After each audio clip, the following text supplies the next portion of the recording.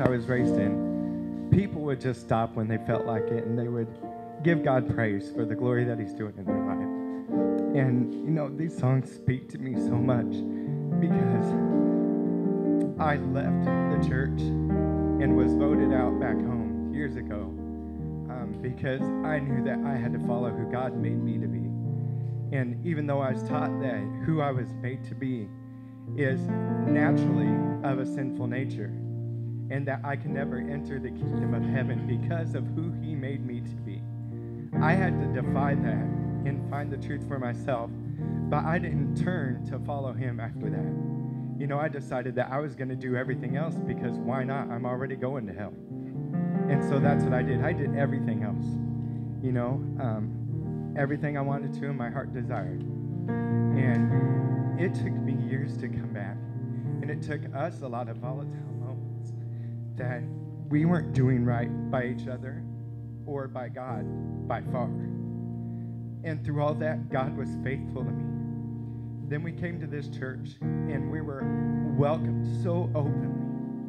And we were looking for that. I was looking for that, but I know Jamie was as well. And we weren't faithful to all of you. But then Jamie ended up in the hospital. And at the same time, my mom and my dad, both times he was in the hospital this year. My dad was in the hospital the first time because he's on blood thinner for years now. And he had ripped a hole in his esophagus. And things didn't look great there, but God was faithful. And God healed him right up. And over again, things that I pray for, God has just been faithful beyond what I could even have imagined. And then Jamie ends up in the hospital with something real serious. He had severe heat stroke. His temperature was 107. He was convulsing and throwing up. And they had to literally shoot that stuff into his heart to make it start pumping steadily again because it wasn't. And they didn't think he was going to make it. And I called the hospital 3 times that morning looking for him. I'd been on all the websites for the jail and stuff looking for him. And I had no idea where he was. And I thought, I'm going to go to work and try to distract myself. And I got a call. And they said, you're the emergency contact from the last time this man was in here. I don't know if you can get a hold of his family or if you're the right person, but we have a Jamie Pickens here that came in last night. And if you could give us a call back. So I immediately stopped setting up the restaurant and went and called the hospital back. And they said, things don't look good. They said he was found yesterday, and we don't know how long he was out there, but somebody called 911. And for right now, I can just tell you he's here. I can't tell you he's going to make it. He probably won't. And so I called his brother and said, hey, I'm leaving work.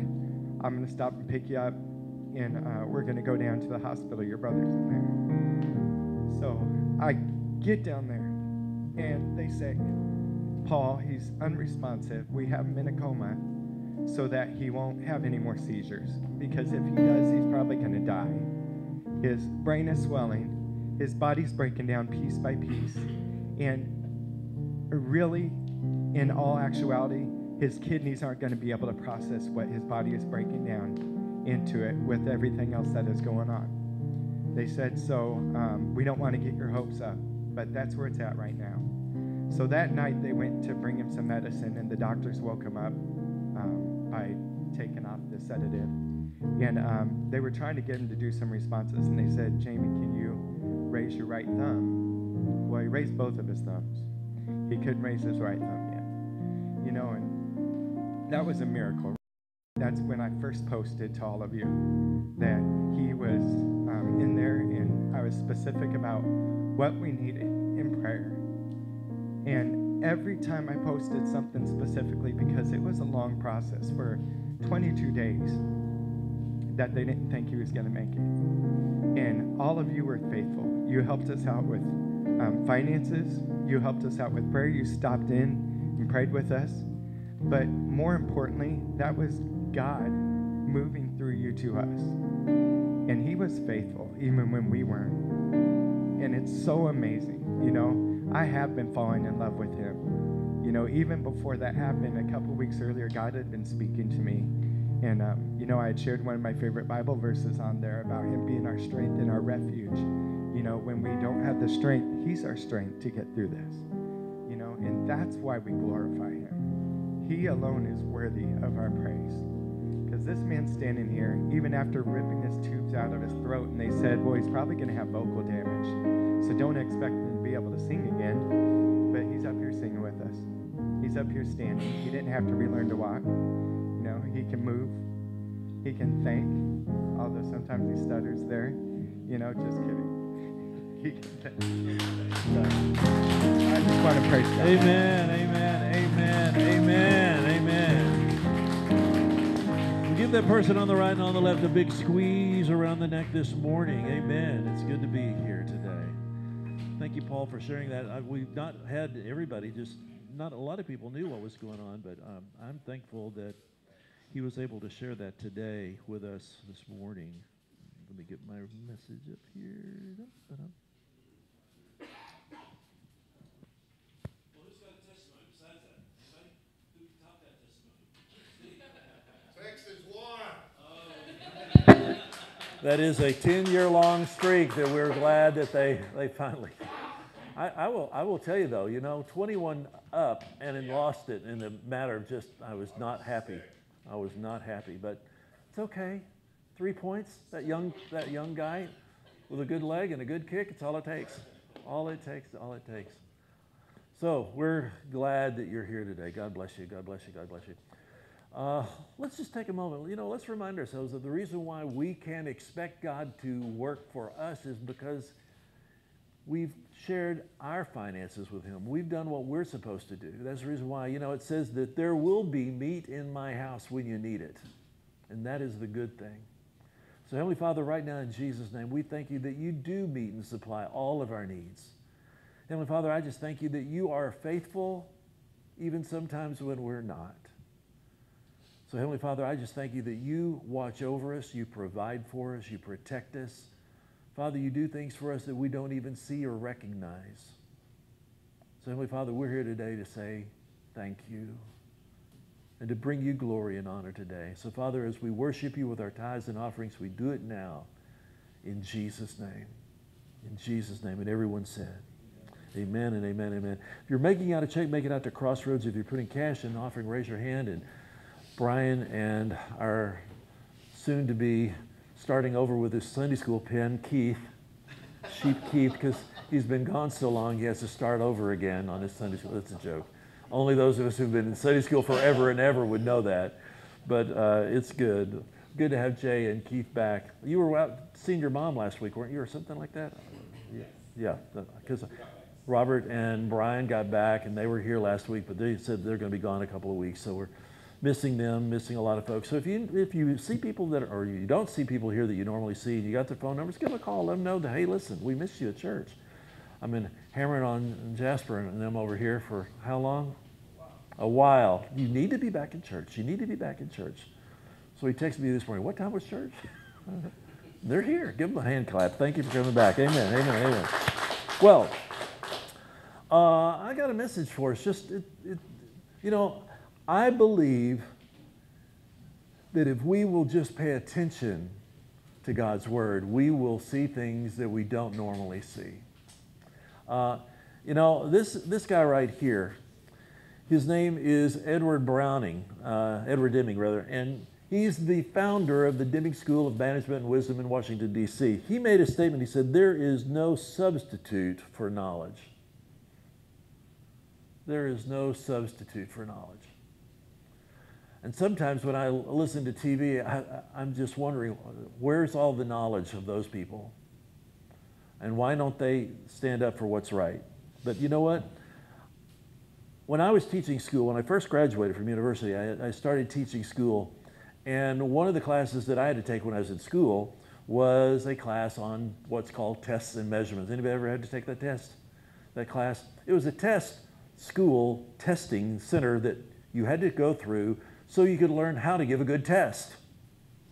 Because we remember the old bell curve. You had so many people up here at the top and so many people there at the bottom. Well, everybody's in the middle.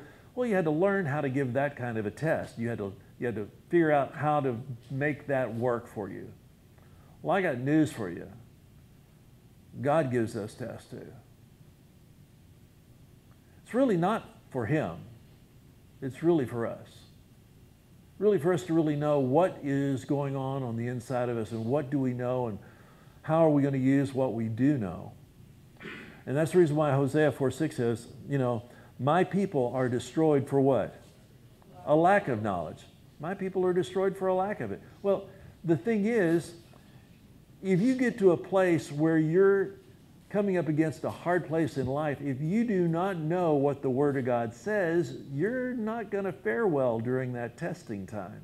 It's not going to do well. It's not going to be well. That's the reason why I try to remind you all the time. He says, you know what? It's the truth that you know that will set you free. And if you don't know the truth of what God's Word says, then you come up to that situation where your car's breaking down, you got financial issues, you got sickness. What are you going to call on? If I don't know that there's a promise out there for that particular thing, how am I going to get through that? I'll have to depend on doctors and nurses and banks and friends, and I tell you, those all will go away one day. But the only thing that the Bible says will stand forever is His Word. Here's another scripture here in Proverbs 1. It says, the fear of the Lord is the beginning of knowledge, but fools despise wisdom and instruction.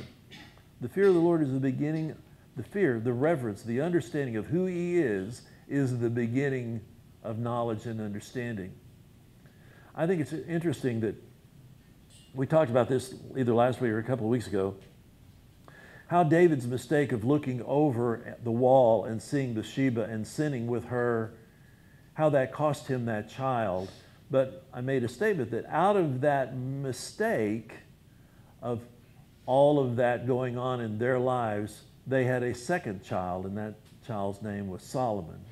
And from the very beginning, when you go back and read the book of Proverbs and you read the book of Solomon and Lamentations, you're going to see that all he says was his parents told him to get wisdom, get good understanding. You read the first few chapters, all of those books say, my parents told me to get wisdom, get good understanding, get knowledge.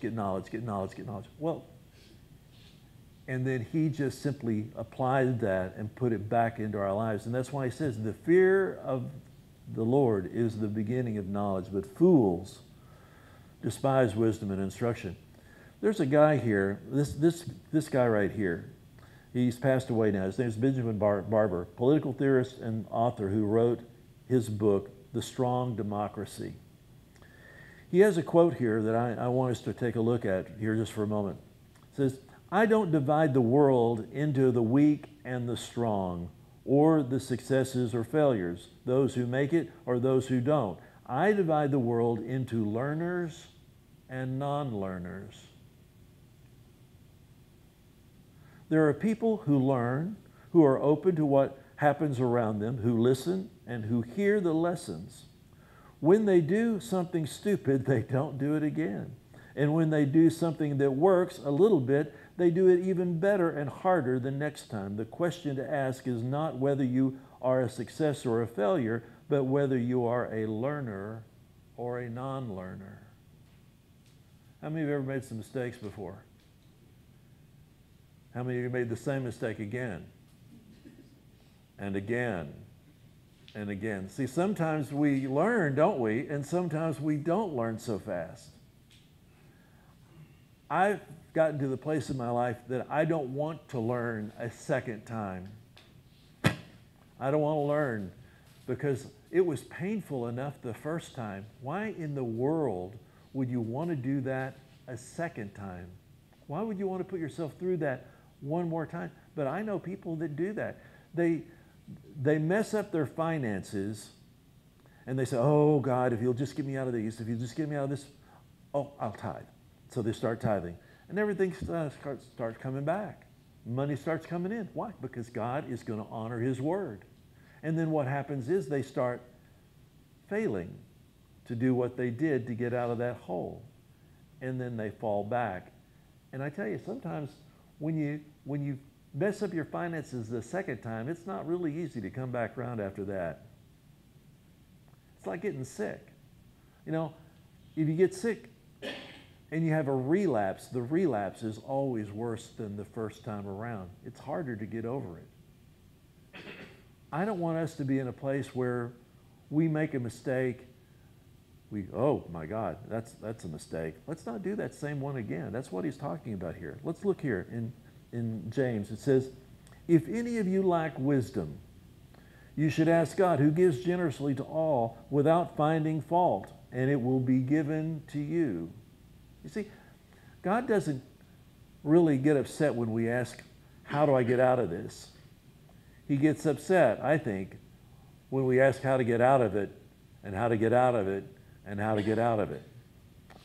When my kids were growing up, it was interesting that I had one daughter out of 4 that just didn't always get it the first time. And it wasn't that she wasn't smart, because she is probably the smartest one of all of them. It's just that she didn't want to do it the second time, didn't want to do it the third time. It was that belligerent kind of anti-parent, anti-authority kind of a person. And she just refused to do it. And I'm going like, you know, it's okay. I don't care. I said, you will be the one that suffers from this. You will be the one. I'm not. Here are the rules. Don't follow the rules, and the consequences come. And we think that that's hard. We think that that's hard when you see your children say, you know what, I'm just not going to do it. I think God looks down at us, and when we say, I'm just not going to do it, he says, I don't want that for you. I think if I want good things for my kids, how much more does God want good things for us? I'm a firm believer of that. The problem with it is we keep making mistakes. We keep falling backwards and backwards and backwards. He's saying, will you learn?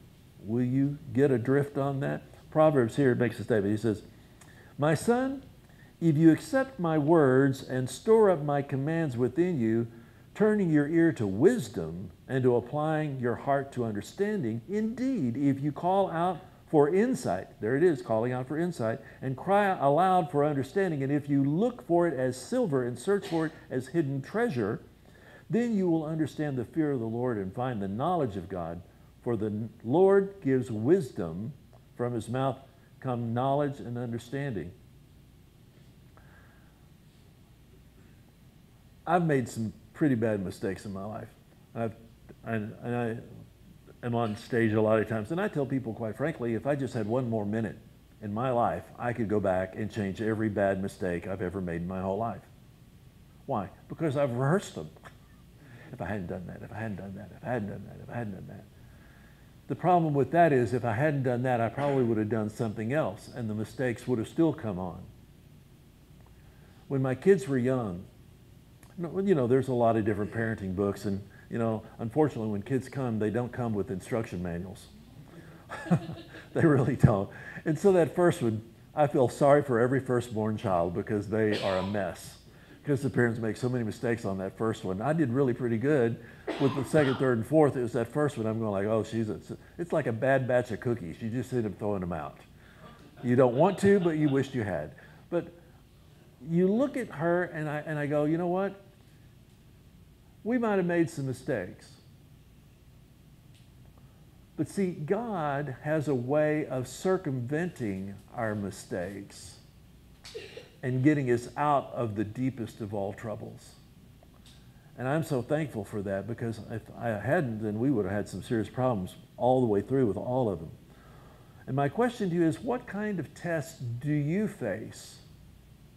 What kind of scenarios are you looking at that you're saying, I don't know what I'm going to do?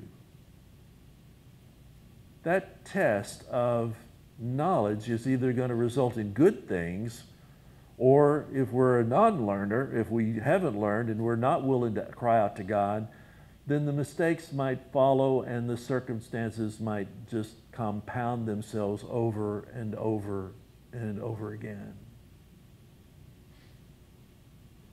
I'm thankful that my oldest daughter, now has 4 of her own. And I look at the first one and I'm going, oh, I'm so sorry. My oldest grandson, I can't believe he's a teenager now. And I'm sitting there going like, wow, he's turning out to be okay. Turning out to be okay. We've prayed for him. My former wife and I have prayed for all of our grandkids. Why? Because I want them to have the very best in life. I do. And God wants the very best for you.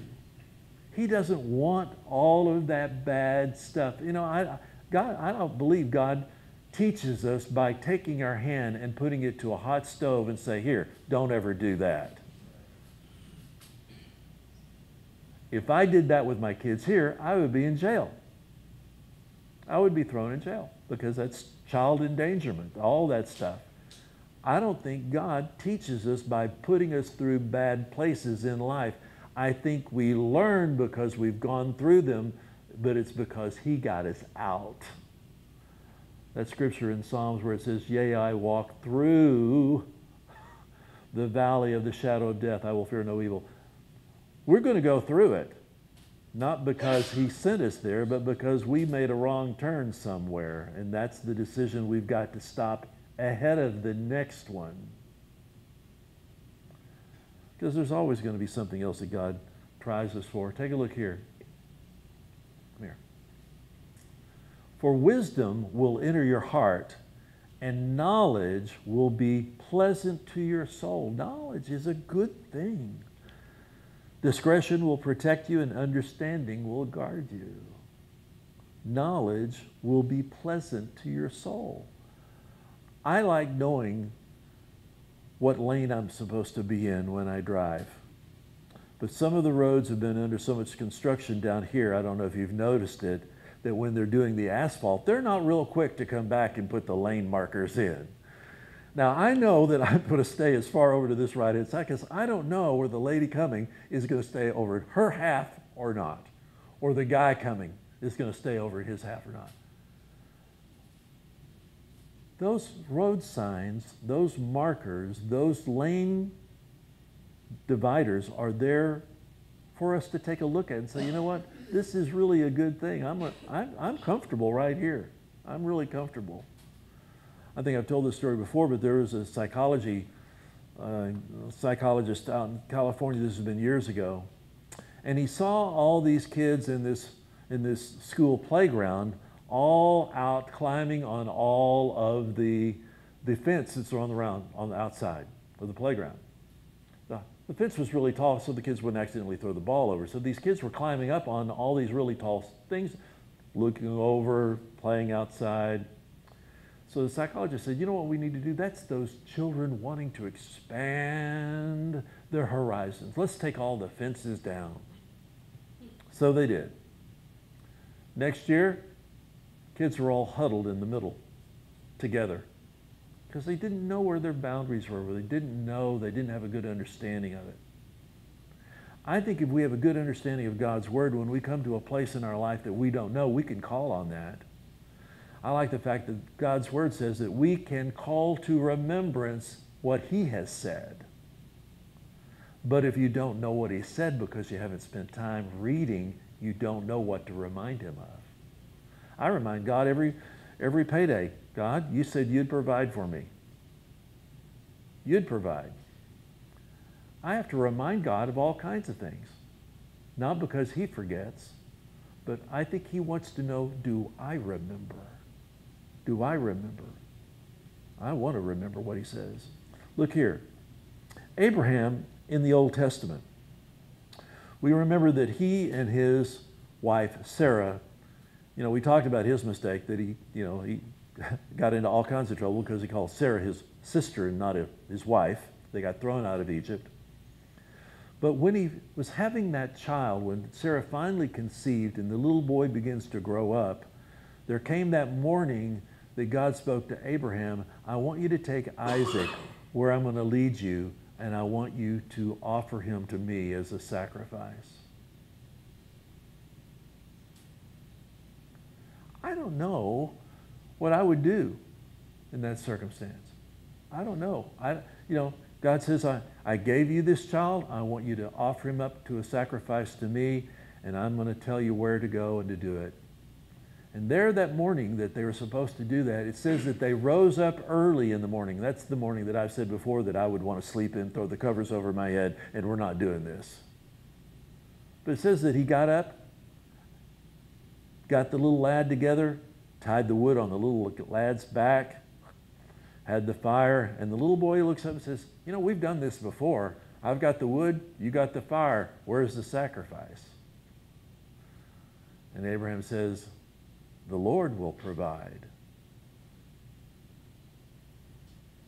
And they get up on that mountain. He lays out all the wood, ties his son up, puts him on the altar, pulls out the blade, and is getting ready to lunge it into his child, the child of the promise. And as he does, an angel stops him and says, look over there into the thicket. He says, there is a ram there for this sacrifice. And what does he say? He makes this statement right here. He says, do not lay a hand on the boy. He said, do not do anything to him. Now I, what? Know that you fear God. Now I know. Because you have not withheld from me your son, your only son. God had to see, would he believe all the way through? Would you believe all the way through the process? I don't know. I'm glad that that was his test and not mine. I don't know that I could give up one of my four, not my only one. But God says, I saw it, I know it, and now I'm going to celebrate that with you. I think that's an important thing. See, sometimes like when we give, we say, God, if I give, I won't have enough money to pay this bill. I won't have enough money to pay the house payment. I won't have the money to do this. I won't have the money to do this. And God says, give it. But God, sometimes we have to learn to listen, because it's not just the giving, it's the following through. It's not just the saying to that person on the street, God loves you. You might never have done that before. You might say, well, I don't ever, I'm not Pastor Bob, and I'm not these other people who are always in front of people. And for me to go over there and do that, I think, I just can't, I couldn't do that. Couldn't do that. But see, sometimes God asks us to step out of that comfort zone. And the Bible says, if we open our mouth, he will fill it. He will give us the words to say at that moment. But if we don't put ourselves in that position, then how will we ever know? How will God ever trust us with something? We got to remind ourselves, God's looking for people who are sold out to him. Sold out to him. Look here in 1 Peter. Dear friends, do not be surprised at the fiery ordeal that has come on you to test you, as though something strange were happening to you. But rejoice inasmuch as you participate in the sufferings of Christ, so that you may be overjoyed when his glory is revealed. If you are insulted because of the name of Christ, you are blessed, for the Spirit of glory and of God rests on you. Let's hold this back for a second. He says, I like this. He says, don't be surprised when this fiery ordeal has come on you to test you. He said it's going to happen. Things are going to happen. Life is going to happen. And how are you going to take care of them when you get to that place? Are you going to trust the banker? Are you going to trust the doctor? Are you going to trust those friends to come to your aid? Are you going to trust that? I want our trust, the very first thing we do is go to God. That's the very first thing. God, have I missed something? Did I not do something? Did I not hear you? If I have, then I ask you to forgive me, but let's move on this situation. Can you move on this for me? That's the very first thing I do. When I see something happening, it's not right, the very first thing I do, I go back and I start to say, What have I done? What have I done? Self-examination is always a good thing. Not to blame everybody else for what's going on, but to take a look at yourself. Why? Because he said it's going to happen. Things are going to happen. It's going to happen.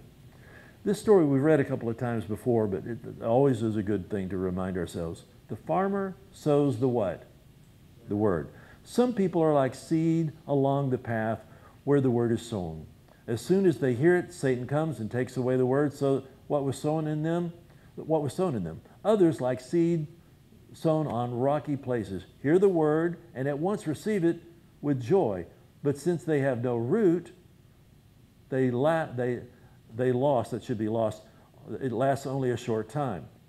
When trouble or persecution comes because of the word, they quickly fall away. Still others, like seed sown among thorns, hear the word, but the worries of this world, the deceitfulness of wealth, and the desires for other things come in and choke the word, making it unfruitful.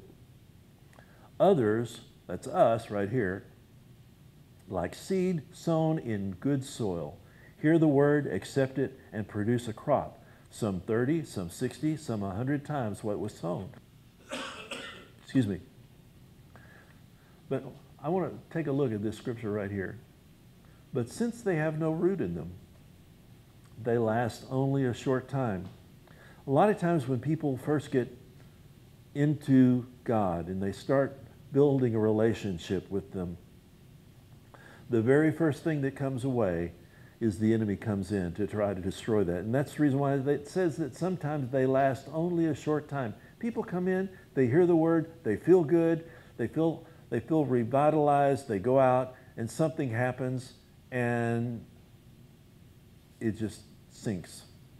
When trouble or persecution comes because of the word, they fall away. The devil wants to steal.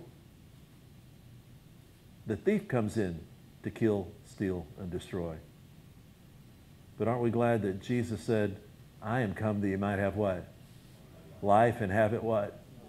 More abundantly. One last quote here. You might have listened to Bob Edwards. He was a celebrated host of NPR for many, many years. He says, a little learning is a dangerous thought, but a lot of ignorance is just as bad. Pretty true. Pretty true. A little learning is a dangerous thought, but a lot of ignorance is just as bad. This week, I know some of you don't own Bibles. Some of you don't own Bibles, and that's all right. What you can do on your app store, there is a place called Bible Gateway, and that's an app, and it has all different versions of the Bible already on it. The one that you'll see me always using is the NIV, New International Version. It is actually a translation from the earliest scriptures we have, the earliest papyrus, the earliest paper versions that we have. It's the best translation that we have for modern English. It doesn't have all the thee, the thou, the those in there. And if you don't know, just start reading the book of John. Reading the book of John.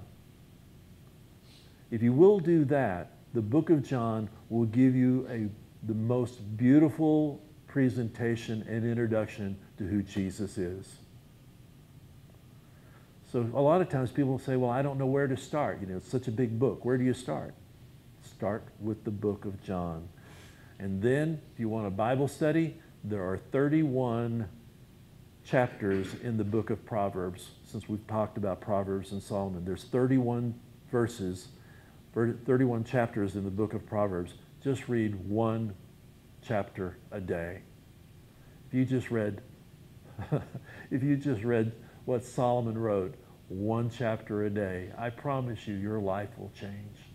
Your life will change, because that will give you lots of knowledge, lots of wisdom that has been condensed down all into one small place, one small thing. Just don't be ignorant because you choose not to do the right thing. Just read. Just read. Heavenly Father, this morning we thank you that your word brings light and life into our being. Father, as we allow that light to penetrate into us, it shines into us and it shows and reveals all the darkness sometimes, the areas in our life that you want to come in and to clean up and to fix up. So Heavenly Father, we just thank you for this morning. We thank you that as we read and study and come more into your word, the more our life will be productive, and that entrance of that word will be pleasant to our soul. It'll bring our minds into a place of peace and calm. In a world that is filled with so much chaos, we know that the Word of God will bring the stability in our lives that only it can bring. So Heavenly Father, we give you the praise and we give you the glory for it this morning now. In Jesus' name, in Jesus' name. And everyone said, amen and amen and amen. God bless you. We will see you next Sunday. Have a good